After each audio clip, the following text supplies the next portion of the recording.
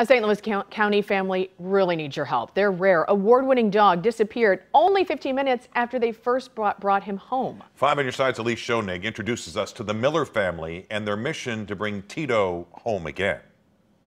It's tough, but we'll find him. There are two things Mason Miller loves more than anything: his daughter and dogs. Tito was joining our family to replace a dog that we lost earlier in the year. After losing their previous dog, all he wanted was to give a new best friend to his daughter.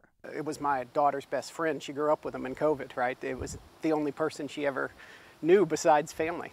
That's when Miller reached out to the American Kennel Club, where he met a family looking to find a new home for their otter hound. When they heard our story, they offered to let us retire Tito to our farm. Tito is a rare dog.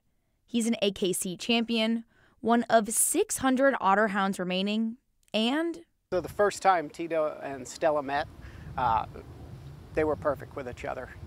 Walked right up to her, started kissing her all over. He's the perfect best friend for Miller's daughter. But now Miller has a heartbreaking mission: to find Tito and bring him back to his new home. Within 15 minutes of being at our house, he escaped. Miller says they've put up more than 1,000 signs just like this one all across West County to help find Tito and bring him home. We have to find him. It's just that simple.